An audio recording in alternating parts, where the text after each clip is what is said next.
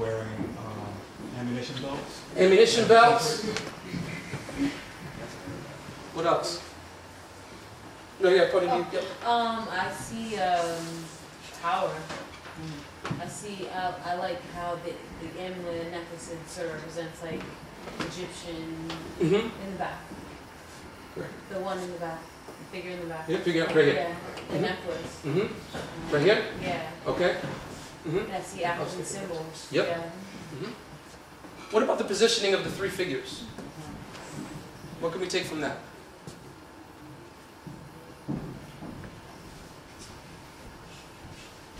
You gotta handle all angles covered. You gotta handle that. Yep. Yep. So good. I mean, I don't know the timing of like Charlie's Angels, but it's kind of reminiscent of kind of like looking both ways, or we're kind of observing, like we're looking everywhere. We've got each other's back. One sister is checking to the left, another is checking to the right, one's dead on. So there's something about positioning that is reminiscent of that pop culture image, but then also about the fact that there's an awareness and we're watching each other's back. Watching each other's back. If you think about the title for a second, The Wives of Shango, what do you think is the meaning behind that? Are people know what Shango is? And a hand of prison. I can't see any hands. No, I don't. You can see hands. I can't see hands. Cindy's hand was up and Bo's hand was Yep. up. Are they wearing firearms? Yeah. Are those gun belts? Okay. Well, I got that part, but I just saw the straps for the guns and the bags coming up the backs. You want to go take a stab? Bo and Michaela. Mo? Michaela? Oh, well, I know Shango. My understanding is that he's one of the gods in the Orisa pantheon. So I'm really getting Trinity from it, like a Holy Trinity action. Right, getting back again. Shango, one hand, again, returning back to Africa. But Africa, again, is oftentimes represented as pre-colonial. Africa before European intrusion. The Africa, in some cases, that also kind of remains kind of static and unchanging. But in Africa, where they're looking to, again, other sources of inspiration for self-determination. So in this case, he was talking about pre-colonial African religions.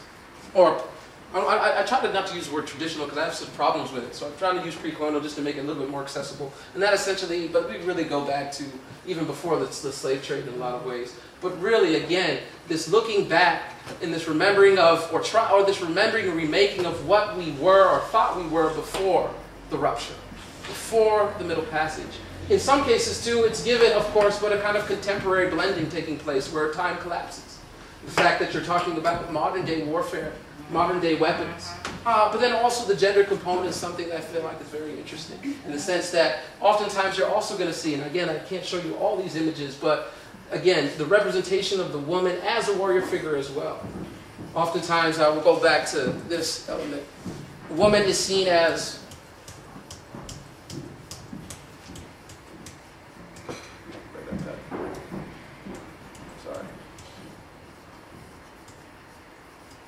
pass it.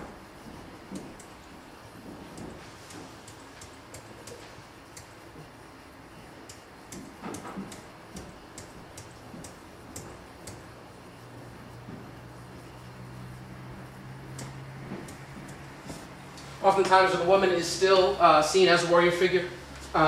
You'll see a number of imagery of the mother, usually with the child. But even the title itself even presents a role of the woman as protector. But even the wives of the Shango, again, bringing it back to pre-colonial kind of African culture, this idea that African culture and this idea of polygamy, having multiple wives, is something that was revisited and reclaimed and brought back to the present during that time. And even celebrated. Not only celebrated because of the revolutionary character, but in some ways the guy in the middle, even him being almost a little bit elevated in the position of a kind of authority that I think is important. Because as we get to some of the critiques, and the critique that I'm trying to get at a little bit is the Africa in the African-American imagination or the Black Arts imagination as being somewhat problematic, while at the same time liberating, but I'm also kind of getting into some of the problems within the Black Arts movement. If you go back to the Baraka poem that I started off with, and the ways in which he was talking about whites, ways in which maybe he was talking about Jews, the ways in which we see artists beginning to talk about gender relations in very kind of, what do we say, kind of archaic ways. Black arts movement has gotten a lot of criticism for being almost hyper-sexist, hyper-masculinist, as well as homophobic. So these things are important, and in some cases there's an image of empowerment, where I agree with a lot of people too, but then there's also a reinforcement of relations and gender relations that we need to actually interrogate in this kind of remembering process that these artists are involved with. Africa. This is done by Nelson Stevenson, 1971, called Uhuru. Nelson Stevenson said that he uses the multiplicity of colors in this piece to represent the kind of syncretism of African American culture and identity. Because of the Middle Passage, because of the slave trade, because of the forced dispersal of peoples throughout the diaspora, is that they begin to interact with other peoples from different cultures. If you think about slave trade as not just the dispersal of Africans, you're talking about the dispersal of Shishanti. You're talking about the dispersal of the Yoruba. You're talking about the dispersal of West Central Africans. You're talking about a number of people that didn't necessarily know how to communicate, and what you have is a blending. And so what Nelson Stevenson was talking about is that these colors all represent all these elements that make up the African American experience. But what's interesting is where Uhuru is placed. If you think about this being kind of a representative of Uhuru inside the mind, I'm thinking freedom. But the different element too is the language in which we see it. Another interesting thing that we see with visual art is that when Stevens produced Uhuru in 1971, he's attempting to illustrate a cultural syncretism that made up the African American identity as a result of forced dispersal. Yet as a strategic placement of the term Uhuru, Kiswahili for freedom, in what would be the location of the brain. To free one's mind is to think Uhuru, not freedom. And by that, I mean to use political concepts culled from non-Western languages to articulate one's black nationalist politics. The learning of Kiswahili, which became the national language of Tanzania, a country seen as a model of nation building for African Americans during the 60s, took on a particularistic ideological import. This idea of naming, the idea of using African languages, we're all again in these efforts to construct a black nationalist identity.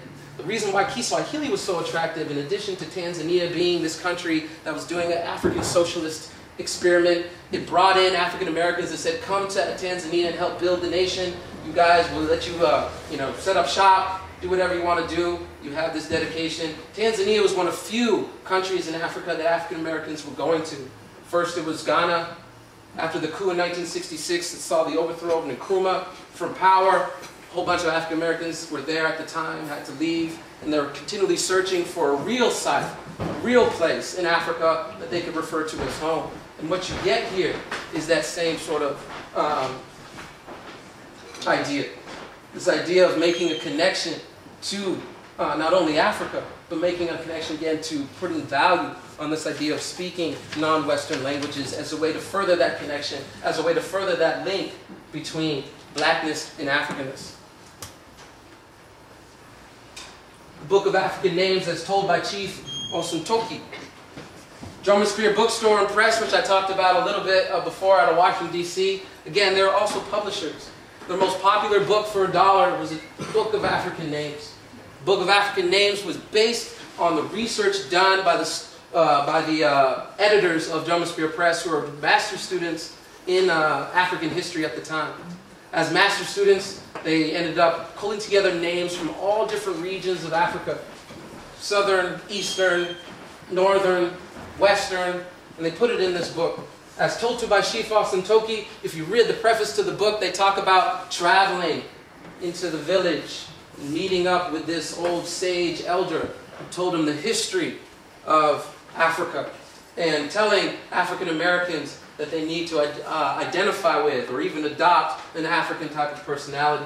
The interesting kind of caveat here is that this guy did not exist. Chief Osuntoki did not exist. Chief Osuntoki was made up by these two students, master students and editors of Drummond's Career Press. And when I interviewed them about 5 years ago, because I asked the question, so tell me about the story. How'd you go to Chief Osatoki? He just started laughing at me. He said, we made that up. And he did, and it's really interesting. And he said, you know, at the one hand, we made it up because at the time, the atmosphere at the time is that people were such a craving new identities, making this connection to Africa, whether it's on a very